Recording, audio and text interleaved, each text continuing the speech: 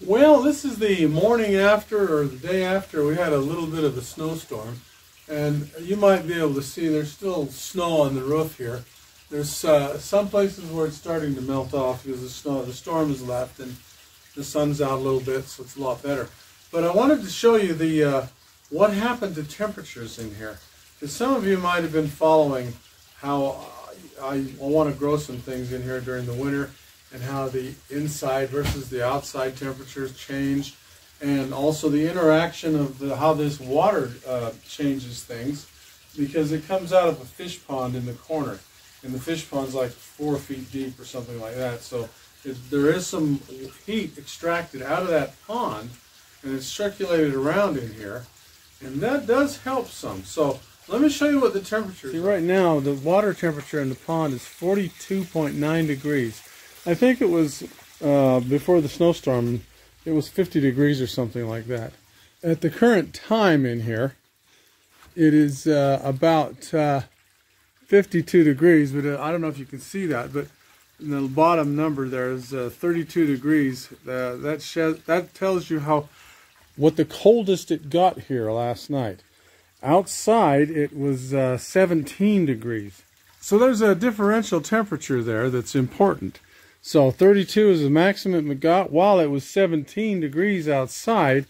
That's 12, 13, 14, I think 15 degrees if I'm adding that up right in my head. So it stayed 15 degrees warmer in here than outside. So that's important. And the other thing I want to show you is that the temperature in the fish pond did go down a little bit. But there's no ice in here, although it shouldn't be. But there isn't. Everything's still flowing, and things are growing. As you can see, the tomatoes here, they, even though the thermometer said it got down to 32 degrees, they still look good. Usually when tomatoes get bit with frost, even hours afterward, they'll be at least wilty looking. These still look pretty healthy, so they're viable. They're still good. And of course, the broccoli and those kind of things doesn't bother them a bit. They don't care if they did freeze. So everything's doing quite well in here. So that's kind of how the temperatures went in here overnight, and the sudden cool down. And so I think this is going to work. So if some of you might have a greenhouse or thinking about making one, and you're in a northern climate, well, I'm not that far north. We're in northern Utah. But we do get winter here, and it's cold. And I would like to try to grow some things in here during the winter, but I really can't afford to just heat this place with propane or something, because that's a lot of money. But it does seem to stay warm enough in here for a lot of the cold weather plants like lettuce and broccoli and cauliflower and stuff like that.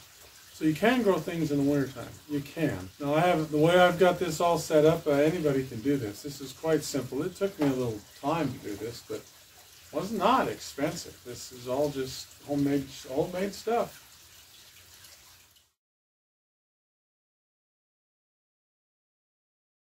Okay, and out here it got down to 30 degrees. Let's see if you can see that better. And it was 9 degrees outside, like I said. Everything's still flowing, so doing good.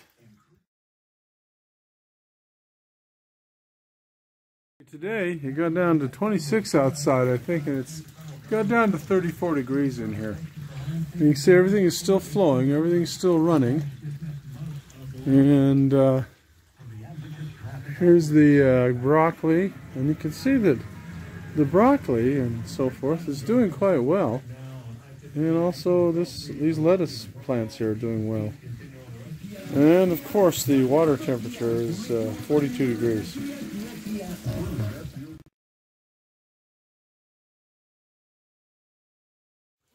Okay, today it got down to 5 degrees outside, and if you look inside here, I don't know if you can see that, but it says 27 was the maximum or minimum temperature in here overnight. Now there's no heat in here, but it's just the water coming out of there, I guess, that's heating it up.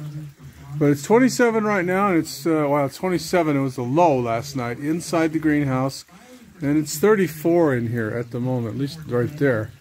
If you look at the larger thermometer here, it also says 34. And this one says 47. I wonder why that is. That's interesting. Anyway, so the water's still flowing. There's no ice anywhere. That's very good. Let's check down here. Yeah, see the water's still flowing. It's going out, and no ice. So it's working. Now these tomatoes. Oh, there's the tomatoes. It looks like there is some damage here. I can see frost here. Well, frost damage because the leaves are drooping a little bit. Anyway, it took that kind of cold to get it cold enough in here to do some damage. We'll find out later today when it warms up. It's nice and sunny today. It's still cold outside, but the sunshine should bring some heat in here and melt the snow off the roof, and we'll see what happens. Now, let's look at the cauliflower. I think this is broccoli, and that's broccoli over there too. And this looks healthy. It looks like it's not damaged at all, so which is what you'd expect. And so is the lettuce, and then some onions over there. So that's doing well. Now, if you look here, the temperature of the water, is 39.9 degrees. I don't know if you can see that, but it's 39.9 degrees. That means about 2 feet down under the water, it's 39.9 degrees.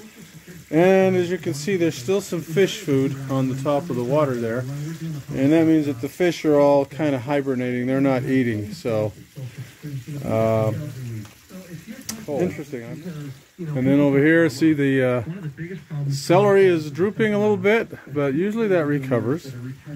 Again, the brassicas I've got over here, I think these are cauliflower or broccoli or something like that. They're doing fine.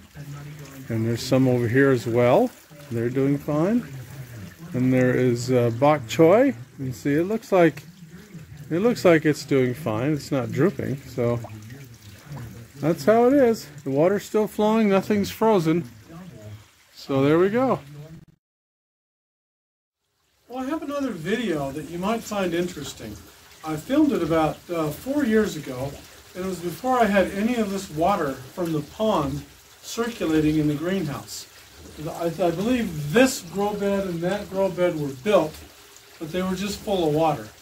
And what you'll see in that film is a detailed account of the temperatures at that time, and it dramatically shows how much the circulation of this water coming from the fish pond have made a dramatic difference in the temperatures that this greenhouse maintains without external heating.